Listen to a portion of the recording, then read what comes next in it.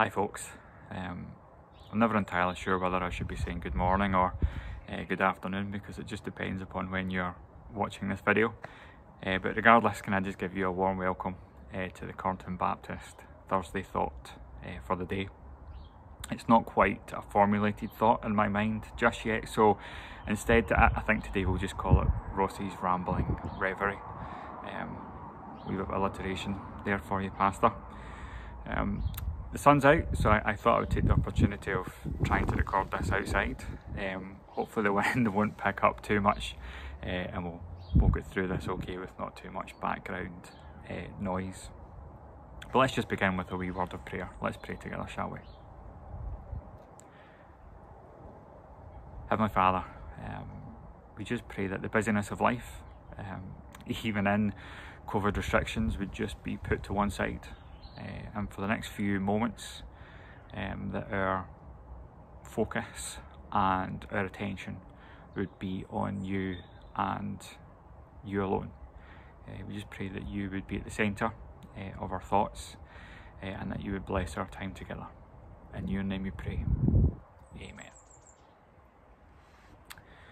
So, almost a year ago, on the 23rd of March 2020, lockdown restrictions were announced by, of course, the UK and Scottish governments.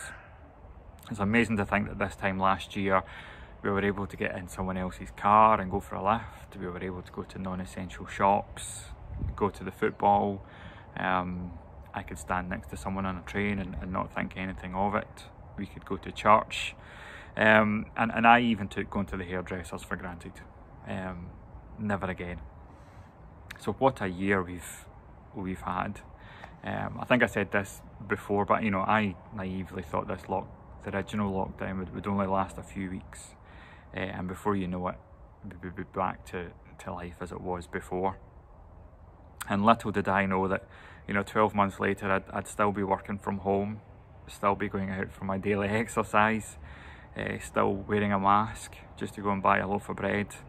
And still trying to work out how many chocolate digestives a teenage boy can eat in one day. But of course, lockdown has been a very different experience for each of us. Some of us are Tiggers. You know, we've seen the benefits of going to work in our slippers, of not having to rush about between meetings and appointments, and we've really enjoyed the change of pace. Some of us are Eeyores, and we've perhaps been frustrated at the limitations placed upon our ability to meet family and friends, go on holiday, go for a meal. And whether we're a Tigger or an Eeyore, some of us have just sailed calmly through this storm, yet others of us have been left battered and bruised by the constant crashing of the waves. And a question I've heard asked a lot across this past year is, what is God doing in this? What is God possibly doing through COVID, or something similar? I'm sure you've heard people ask it, and I am not going to attempt to answer that question, but I have been reflecting on how some of God's humble servants may have responded to the question, what is God doing in all of this? If you have your Bibles with you, I'm just going to, there are just a few verses I was just going to look at this morning, and the first is in Genesis 40. And at the end of Genesis 40, you know, it comes right after Joseph has interpreted the dreams for the cupbearer and the baker. And this is how Genesis 40 ends and 41 begins. The chief cupbearer, however, did not remember Joseph. He forgot him. When 2 full years had passed, Pharaoh had a dream. 2 full years. 2 years of Joseph kicking his heels. Can you imagine? Innocent, forgotten by the cupbearer. Now, did Joseph ask God what was going on? I'm pretty sure he did. But I'm also sure that God sustained Joseph through it all, because a few chapters later, Joseph is able to say to his brothers, "You intended to harm me, but God intended it for good, to accomplish what is now being done, the saving of many lives. I love that phrase, the saving of many lives. And then as I thought about Joseph spending a couple of years in prison, of course the Apostle Paul then comes to mind. And we get these verses in Acts 24. I should probably have looked that up before I announced it, but at the end of 24, when 2 years had passed, Felix was succeeded by Porcius Festus. But because Felix wanted to grant a favour to the Jews, he left Paul in prison. Another servant of God imprisoned for 2 years. Coincidence with God? I think not. I'm sure if I was around at the time, I would have asked God, what are you doing? What are you doing in this? What purpose does it serve the gospel for Paul to be in prison? It makes no sense. Surely he's better out preaching and teaching your word. Yet, in lockdown, Paul writes Ephesians, Philippians, Colossians, Philemon. And we get these amazing verses in Philippians 4, 11 to 13. I am not saying this because I am in need, for I have learned to be content whatever the circumstances. I know what it is to be in need, and I know what it is to have plenty. I have learned the secret of being content in every situation, whether well fed or hungry, whether living in plenty or in want. I can do all things through him who gives me strength. God is constantly turning human logic and understanding upside down, isn't he? In order that his perfect purposes and plans may be fulfilled. Now, Paul had his eyes firmly fixed on his Lord and Saviour, who he knew would sustain and strengthen him in every situation he faced. It reminds me of a great Spurgeon quote. You know, God does not need your strength. He has more than enough of his own. He asks your weakness. He has none of that. I'm sure many of you will know the story of Amy Carmichael, the missionary from County Down in Northern Ireland, who did so much work spreading the gospel in India in the late 1800s and early 1900s.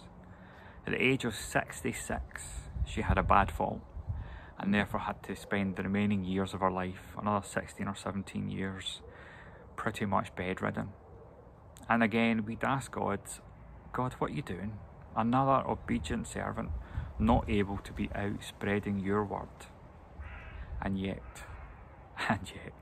from bed, Amy was able to write a further 16 books, reaching and inspiring far more people to live for God than she had done previously.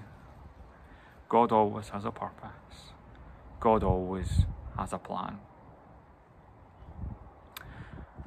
Part of my daily devotional reading plan has recently begun through the book of Job. And I know it's not everyone's favourite cup of tea, but actually there's so much depth and richness contained within that. And again, just as I've been reflecting on Joseph and Paul, it does bring to mind Job, and he wanted to stand before God and ask God for an explanation as to why he had suffered. He wanted to know what God was doing, but as soon as God speaks, Job is reminded of God's power and majesty, to the extent that he simply says, in response to God, in chapter 42, then Job replied to the Lord, I know that you can do all things. No purpose of yours can be thwarted. You asked, who is this that obscures my plans without knowledge? Surely I spoke of things I did not understand, things too wonderful for me to know. Surely I spoke of things I did not understand, things too wonderful for me to know. In the end, Job doesn't get to know God's purpose. He realises that he doesn't need to know God's purposes though. He's not equipped with the intellect or reasoning to understand God's ways. But Job does get to know more of God, as God reveals more of himself to Job. Job's trust and fear of God grows, as does his love and obedience. So, as we near what we all pray is the end of lockdown and easing of restrictions, and people ask, what is God doing? Well, I think in all likelihood, he's been doing what he's always done, and that is to seek ways of drawing people into a closer and deeper and more meaningful relationship with him. And as Joseph would say, the saving of many lives. I think though for me, and perhaps for you, the real question that I should ponder and reflect on is, how has my faith grown in this past year? Like Joseph or Paul or Amy Carmichael, have I still sought to serve the Lord wholeheartedly each and every day in the different situations and circumstances that God has placed me? Have I learned to be content with the situation God has placed me in because I am focused on him and him alone? And that's not meant to diminish any of the hard times or suffering that some of us have gone through. If there is any sense in which we delight in suffering, it's that we delight to follow the Lord Jesus, who himself suffered. Even Christ did not delight in sufferings. The pioneer and perfecter of our faith was the one who, for the joy set before him, endured the cross, scorning its shame, and sat down at the right hand of the throne of God. So have I, or have we, been alert and attentive to all that God has been saying and teaching us this year? Have we learned to lean on him and find that contentment that Paul speaks of? To close, I thought I would just read the words of a Methodist covenant prayer. It kind of fits in with this, I think, so let's pray together. I am no longer my own, but yours. Put me to what you will. Rank me with whom you will. Put me to doing, put me to suffering. Let me be employed for you, or laid aside for you. Exalted for you, or brought low for you. Let me be full, let me be empty. Let me have all things, let me have nothing. I freely and wholeheartedly yield all things to your pleasure and disposal. And now, glorious and blessed God, Father, Son, and Holy Spirit, you are mine, and I am yours. So be it, and the covenant now made on earth, let it be ratified in heaven. Amen.